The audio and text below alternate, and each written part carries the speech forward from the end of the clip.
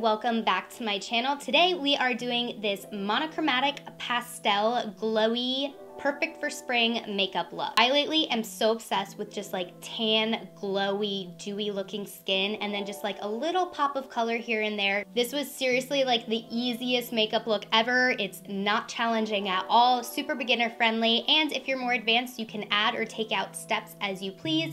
Make it as dramatic as you want. This is like all I've been wearing for spring lately. I think it's so fitting and super flattering. So if you are interested in seeing me recreate this makeup look, then let's get started. So I actually want to start with my base today because the eye look I'm doing is not that intricate and we're not gonna have like a lot of fallout and that kind of thing, so we don't need to do our eyes first. For our primer today, I'm gonna be taking the Milk Hydrogrip primer. I really love this lately. I've been super obsessed with it, even though it looks like I haven't used any at all. This just creates like a nice sticky layer for all of your foundation and face makeup to really adhere to.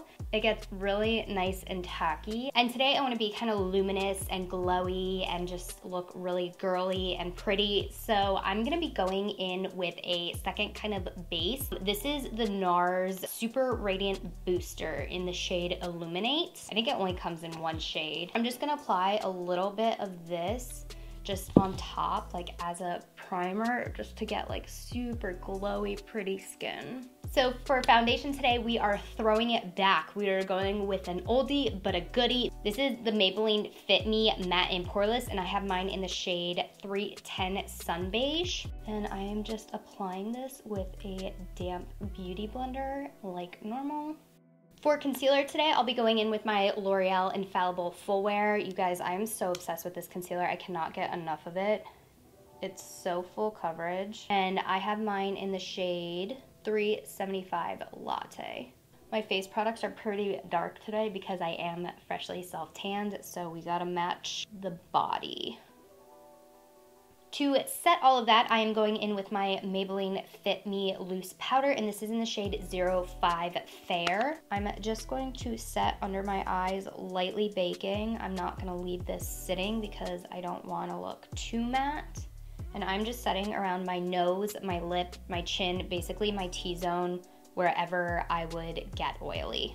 Before we move on to setting the rest of our face, I want to do a little bit of cream contouring. So this is just the Hoola Quickie contour stick, and I'm just going to carve out my cheekbones with this.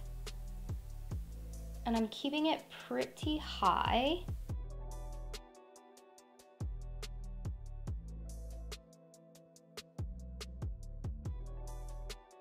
Now to set the rest of the face, I'm taking this Laura Geller Baked Balance and Glow Illuminating Foundation Powder. This is in the shade Fair, but honestly, I'm just using it to kind of set my whole face and add a little bit of a glow.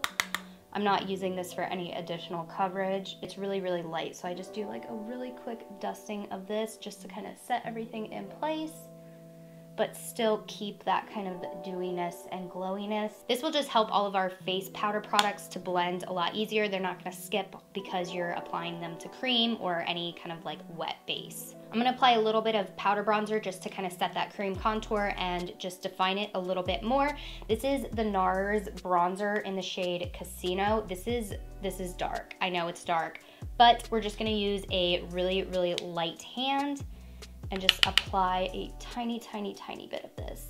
I can only use this when I'm fairly tan like I am right now. I really like this bronzer because it is a little bit more cool toned, so I find that after bronzing, I don't need to go in with a contour powder to kind of carve out my cheekbones and stuff. This is kind of killing two birds with one stone. And I don't want anything too sharp today. I actually want to look a little bit more natural, so I don't really want that like sharp carved out cheekbone look.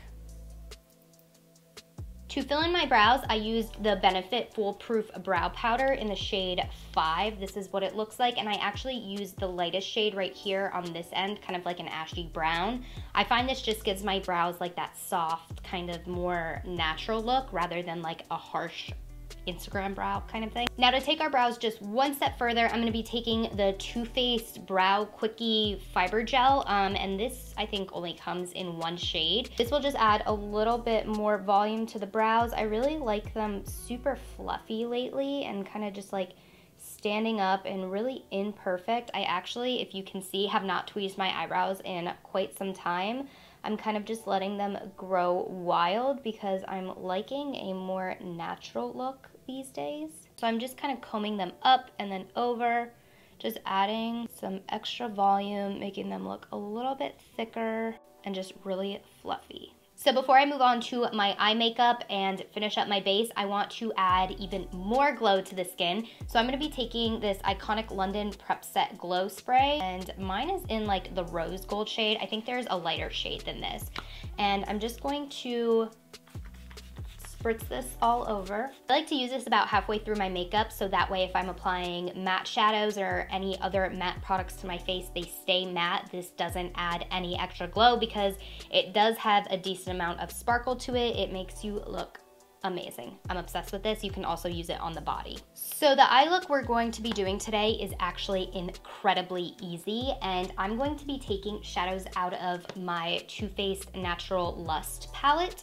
This is really pretty. It has like a lot of pinky based shadows, which is exactly what we need. So taking a Morphe M433 brush, I'm going to dip into this shade right here called Fall Hard. It's kind of a pinky mauvey brown. And I'm just going to apply this directly in my crease. You can be pretty messy with this. It's gonna be kind of a blown out look. And I'm actually going to take this onto my lower lash line right away as well. So I actually wanna go a smidge darker, so I'm gonna take this shade right here, Come and Get It, and I'm just going to literally use the exact same brush and just apply this into my crease, just blending it out, and I'm pulling it out pretty far. When I get to the corner of my eye, I'm kind of just flicking it out like so, because we are going to be doing a wing, so that way it kind of follows the shape. For my lids, I'm going to be taking this Stila Shimmer and Glow liquid eyeshadow in the shade Kitten. It's just a really pretty champagne-y pink color. And I'm literally just going to messily apply this to my eyelid. And then taking a Morphe blending brush, it doesn't matter which one, I'm just going to kind of blend this out a little bit